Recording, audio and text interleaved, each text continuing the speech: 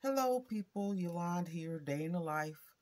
First, I want to apologize for the camera angle and all that stuff. Still doing things from home using my cell phone and my PC. But today, I'm here to talk about the Jinhao Chinese Dragon Luong Bronze Basso Relievo fountain pen. That is a long name for a fountain pen, but that's what they called it. Um, It is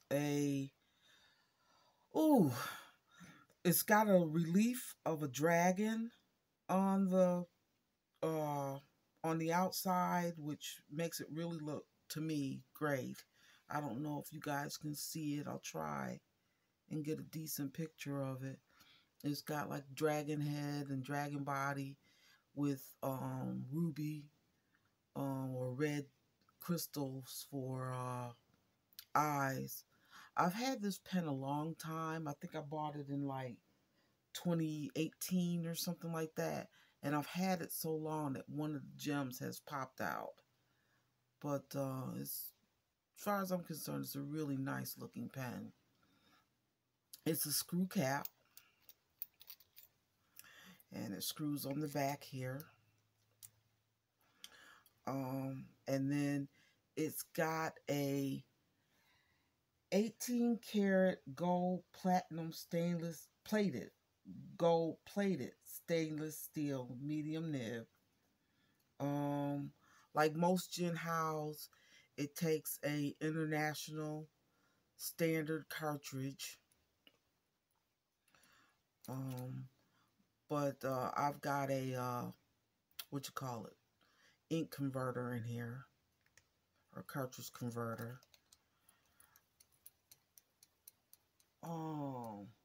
The pen weighs 0.32 ounces.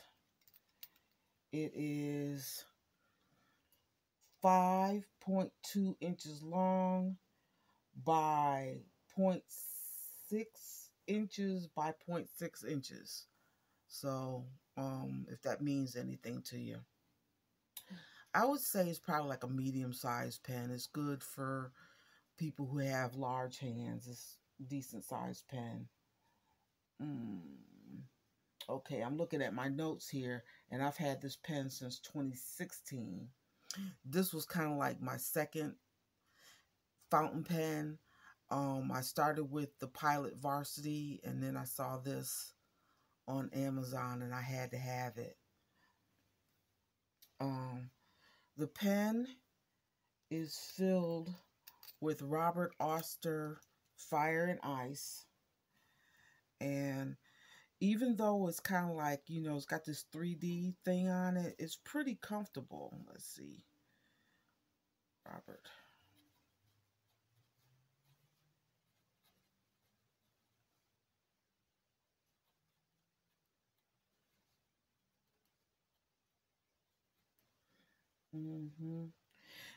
It rarely skips or hard starts. It's pretty reliable,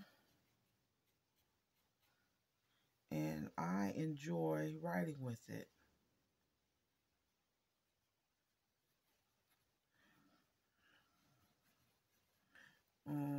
Being what it is, a Jinhao, there's not much flex I don't think you can get out of this.